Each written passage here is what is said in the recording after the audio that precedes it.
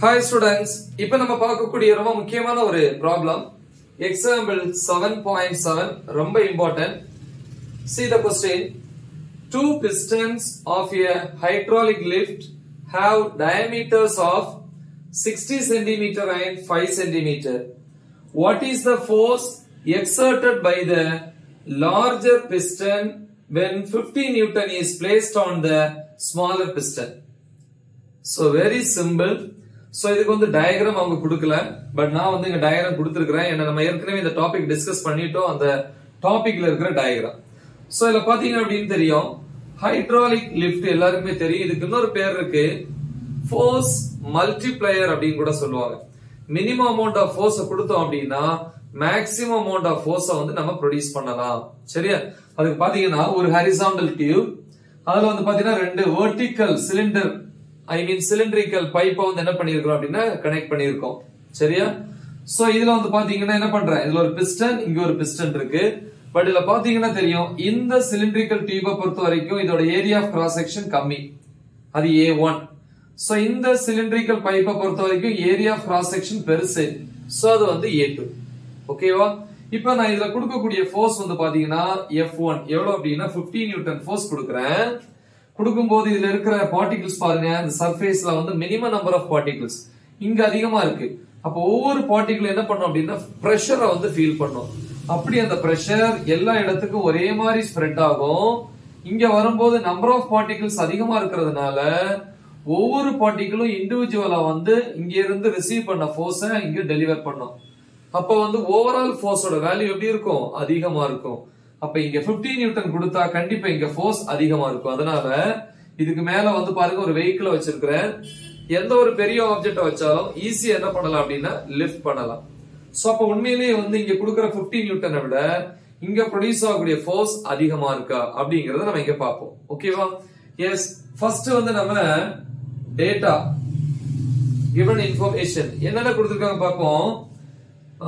Diameters கொடுத்திருக்காங்க 60, இன்னொன்னு 5. இதுல வந்து எதோட டயமீட்டர் அதிகம், இதுதான் பெருசு, இதோட டயமீட்டர் அதிகம், இதோட டயமீட்டர் வந்து கம்மி.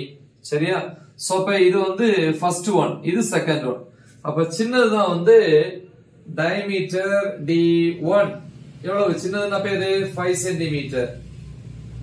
சோ இது வந்து செகண்ட் ஒன் D2 செகண்ட். அப்ப டயமீட்டர் D2 வந்து 60 சென்டிமீட்டர். ஓகேவா?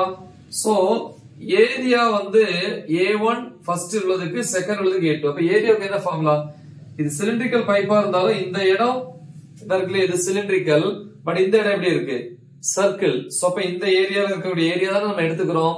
சோ அது வந்து area of the circle by R square. ஆர்ன்றது radius. அப்ப இந்த ரேடியஸ் மாத்திரோமா, ரேடியஸ் R1ங்கிறது டயமீட்டர்ல ஹாஃப், அதாவது 5/2 2.5 சென்டிமீட்டர். அதே மாதிரி இங்க வருமே ரேடியஸ் R2 பொறுத்த வரைக்கும் diameter D2ல half, which is equal to 60/2, அதாவது 30 சென்டிமீட்டர். ஓகேவா? குட். So radius okay. அப்புறம் வேற என்ன கொடுத்திருக்காங்க, ஃபோர்ஸ் F1 வந்து கொடுத்திருக்காங்க. எவ்வளவு, F1 is equal to 50 Newton.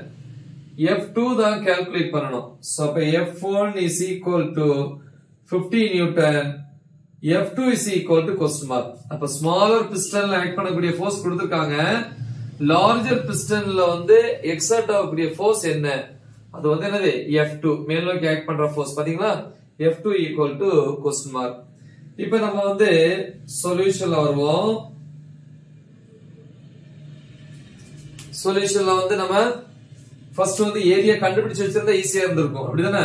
இப்ப ஏரியா முதல்ல என்ன எழுதிக்கலாம், first பிஸ்டனோட area A1 is equal to pi R1 square, which is equal to pi R1 square. R1 இதா இருக்கு, அப்ப 2.5 ஸ்கொயர். கரெக்டா? சென்டிமீட்டர்ல இருக்கிறதுனால 2.5 into 10⁻⁻2 the whole square மீட்டர்ல மாத்தும் போது. அதே மாதிரி ஏரியா A2 அப்படின்னு வரும்போது pi R2 square equal to pi into R2 இதா இருக்கு 30 சென்டிமீட்டர். சென்டிமீட்டர்னா 10⁻⁻2 metre square. இனி ஃபார்முலா எழுதுவோம். என்ன கண்டுபிடிக்கணும், force exerted by the larger piston. Force exerted by the larger piston. Correct? So, larger piston ஆல இந்த வெஹிக்கிளுக்கு எக்ஸர்ட் ஆகக்கூடிய ஃபோர்ஸ் என்னது? F2. அப்ப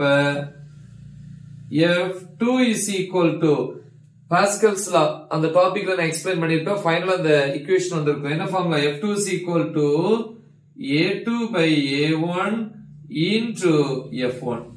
இதான் ஃபார்முலா. சோ அப்ப இதுல இருந்து F2 is equal to A2 தான் இருக்கு. என்னது? pi into 30 into 10 power minus 2 the whole square. அப்படினா தனியா பிரிக்கலாமா? 30 square into 10 power minus 2 the whole square. அப்படினா minus 4 divided by A1 இதா இருக்கு. pi into 2.5 the whole square into the square 10 power minus 2 வரும். அப்படினா ஸ்கொயர் பண்ணா என்ன வரும்? 10 power minus 4. இனி என்ன இருக்கு? into F1. So அப்ப A2 by A1 into F1 value என்ன? F1 is equal to 50 Newton. So அப்ப 50. இப்ப இந்த 10 power minus 4 cancel ஆயிரும். pi cancel ஆயிரும். இப்ப F2 is equal to 30 square. 30 into 30 எவ்வளவு? 900 divided by 2.5 the whole square. பொதுவா 25 into 25 625. அப்ப 2.5 into 2.5 னா 6.25 into இந்த 50. ஓகே, இப்ப வேணா என்ன பண்ணுங்க அப்படின்னா 900 into 50. இப்ப 9 5s are என்னது? 45. அப்ப F2 is equal to 9 5s are 45. இங்க ரெண்டு 0 இங்க ஒரு 0. 1 2 3 divided by 6.25 இருக்கு.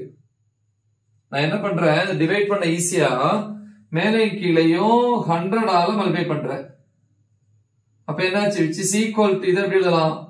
45,000 கீழே எழுதிப்போமா? yes. so இப்படி எழுதிப்போம்.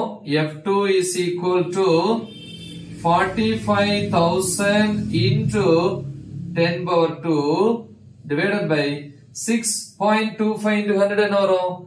625. இப்ப டிவைட் பண்ணுங்க. 25 டிவைட் பண்ணாலும் இல்ல 5 டிவைட் பண்ணாலும் ஒரு வேல்யூ வரும், which is equal to 45,000 625 வந்து 72 டைம்ஸ் இருக்கு into 10 power 2. அப்ப F2 is equal to 72 ரெண்டு 0 சேர்த்தா 7200 நியூட்டன். அப்ப 50 நியூட்டன் கொடுத்தா நமக்கு இங்க எவ்வளவு கிடைக்குது? 7200 நியூட்டன் ஃபோர்ஸ் வந்து இங்க ப்ரொவைட் ஆகுது. கரெக்டா? அதனால இதுக்கு பேரு force multiplier. It's very important problem. நல்லா தெளிவா பிராக்டிஸ் பண்ணுங்க. மறக்காம இது உங்க ஃப்ரெண்ட்ஸுக்கு ஷேர் பண்ணுங்க.